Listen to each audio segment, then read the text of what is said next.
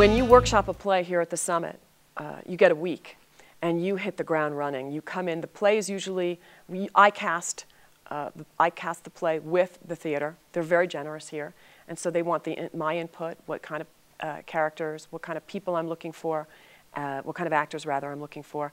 And we share information. So-and-so might be good, so-and-so might be even better.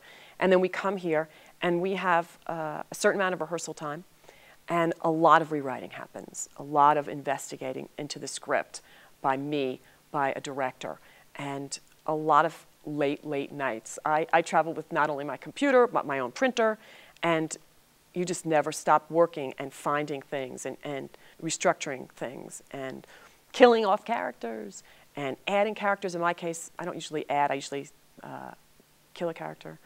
And the process is so heavy that by the end of it, you're pretty exhausted and you're buzzing, and then you get to see your play.